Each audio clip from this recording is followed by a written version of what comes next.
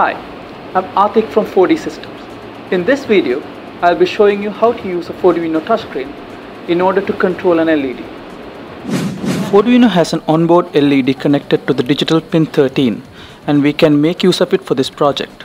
However, for the convenience of the demonstration, we will use an external LED. In addition to the 4Duino, we will need a breadboard, an LED, resistor in the range of 220 ohms to 1 kilo ohm, and some jumper wires. To build the project, we will first plug in the LED onto the breadboard.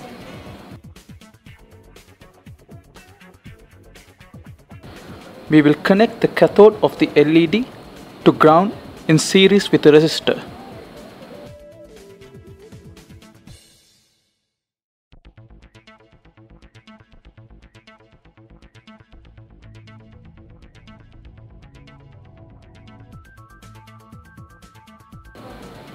The anode of the LED will be connected to the digital pin 13.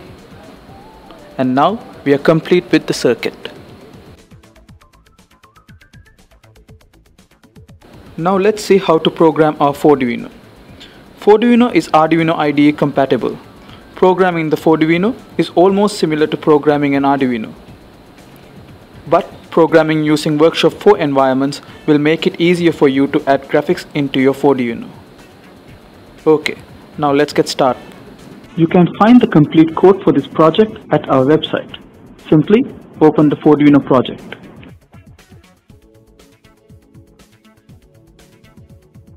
This project has been written on basic graphics environment. Environments you can program the 4Duino in and their full potentials are explained in detail in the 4Duino datasheet. Most lines of the code in this project are part of the skeleton code. It adds the necessary libraries and also enables the communication between Atmel controller and the Picasso GPU. This is already done by the IDE, so you can directly start coding without worrying about any of these. It also contains the lines of code for initializing 4Duino Wi-Fi communication. And all you need to do is simply uncomment this section if you wish to use Wi-Fi in your project. You will see the exact Arduino programming language has been used with the setup and loop functions. In the setup function, pin 13 is declared as output. Here we enable touch in order to obtain the input from user. We will store the state of the button press in a variable called bState. And finally, we will create a button and print LED state on the display. We can type the state of the LED right next to it.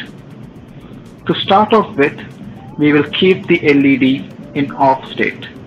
Hence, we will type LED state as off.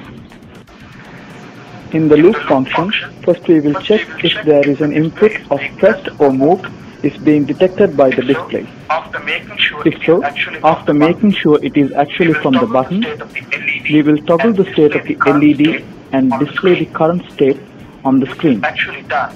This is actually done after the touch is released from the button. That's all for the programming.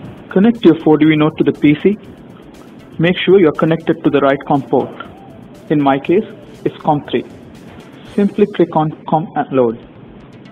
This will compile and load the code into your 4Duino, and you will see the touch button on your 4Duino display.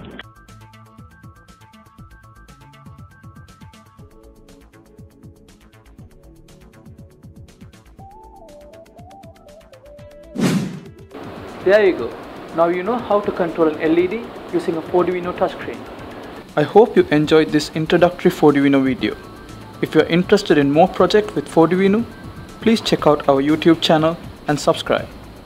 Thanks for watching.